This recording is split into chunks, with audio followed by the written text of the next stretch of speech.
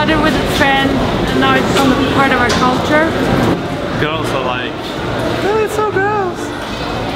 Maybe the girls them think it's nasty. I like the taste and it makes me feel good. Den här är lite äcklig också. You know, your upper lip and your teeth turn kind of yellow and stuff. Especially Swedish people. Yeah. I see them buying this. People are kind of almost proud of.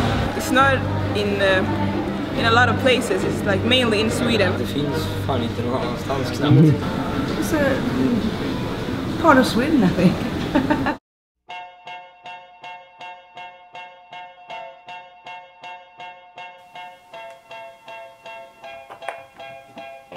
Snus. Snus is a form of smokeless tobacco that is placed under your lip. You can buy it in small pouches or as a form of loose tobacco. The main ingredients are salt, water, and tobacco. This special mix of ingredients gives snus its characteristic taste and feel. Snus is banned in the entire EU with an exception of Sweden. A total of 18% of all men in Sweden use snus, and more than 6,000 tons are consumed each year. When reading an article about snus in English-speaking papers, you often end up reading about Sweden as well. This might have to do with the fact that the world-leading snus company, Swedish Match, is from Sweden. It might also be that Swedes are the leading consumers of snus in the world. Or it might be that Sweden is the only country in the EU where it is actually legal to sell snus. However, one thing is clear.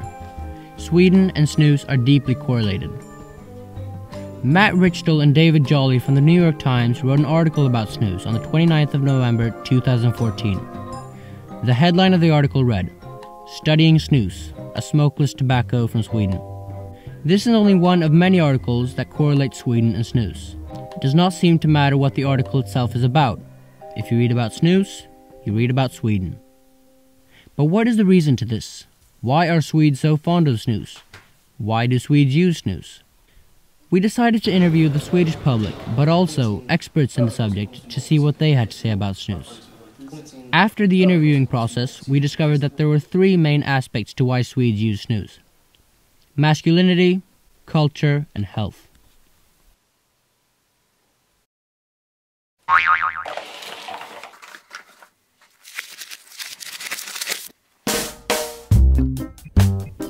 According to Swedish Match, 80% of all snus consumers are men, and only 20% are women.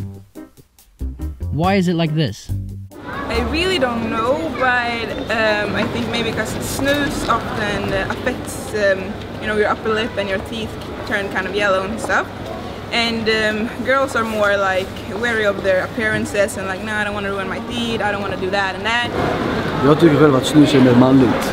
Kvinnor ska inte snusa. Det hör inte deras vardag. I think that men are more tolerant to it because they don't think it's gross or so. Girls are like, oh, it's so gross.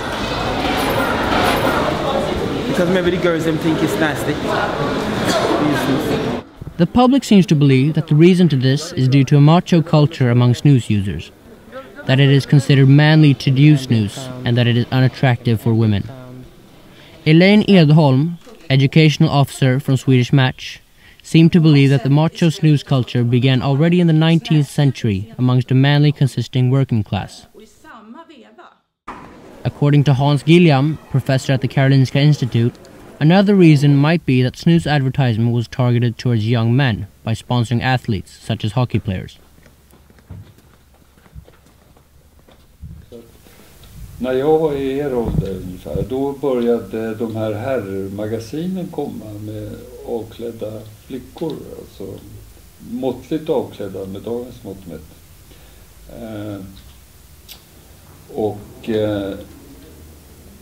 Och de fick en väldig spridning, och i de tidningarna där började det då dyka upp snusreklam. Och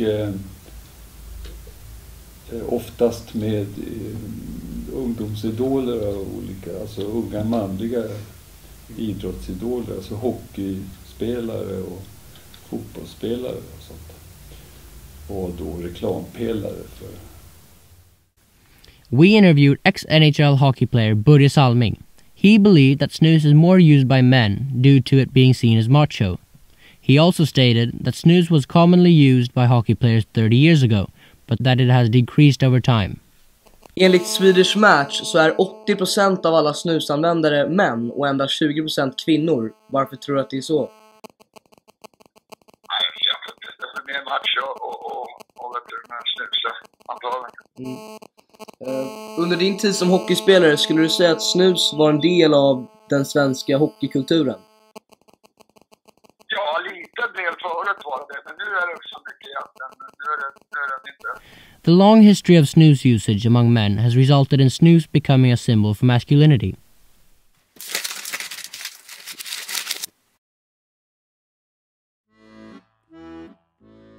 Since the 19th century, snus has been highly consumed among Swedes.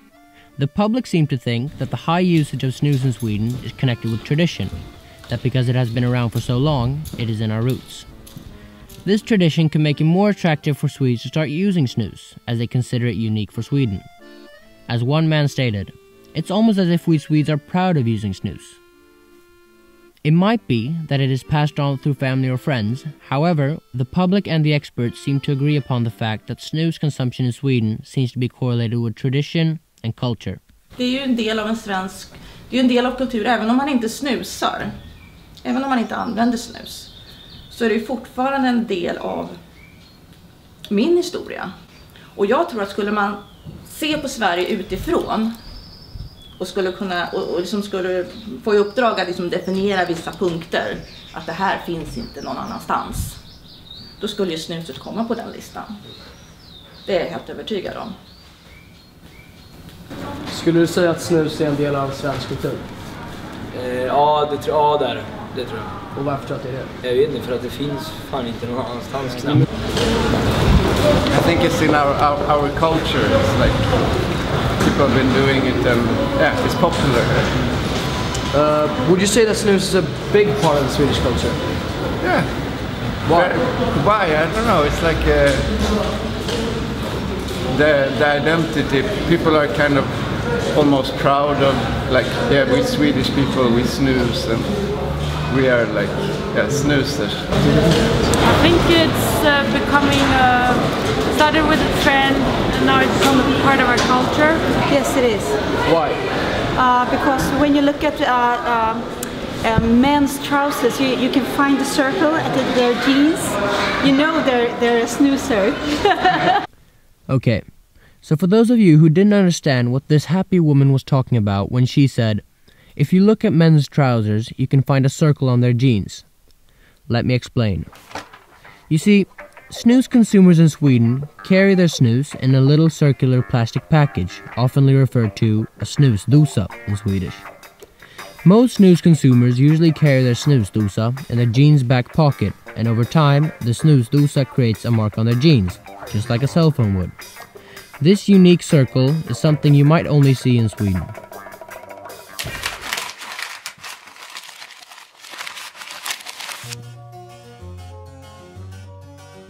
According to the public, one of the reasons to snus usage could be that it is healthier than smoking. It's a better option to smoking and it's more healthy. And this was also mentioned among the experts we asked. Hans Gilliam, professor in public health science, stated that breathing smoke through your lungs is far more dangerous than having a piece of tobacco under your lip. Swedish Match states that lung cancer has decreased among Swedish men for the last 20 years due to the fact that they are more prone to snus usage nowadays. It has been proven that snus is less harmful to the body than cigarettes.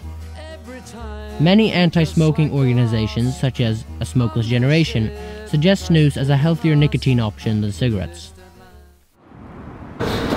Vad tror du är anledningen till den höga konsumtionen av snus i Sverige? Bättre rökning? Nej? Alltså jag vet inte, de flesta kanske inte tycker om att röka, så då väljer de andra alternativet och snusa istället. It's dangerous to smoke, so people who smoke thinks it's less dangerous to use snus instead. I think that people use this this method for getting rid of smoking or for getting the time or being away of the cigarettes. Why? Because to try to reduce smoking actually. They say that it's almost had the same taste.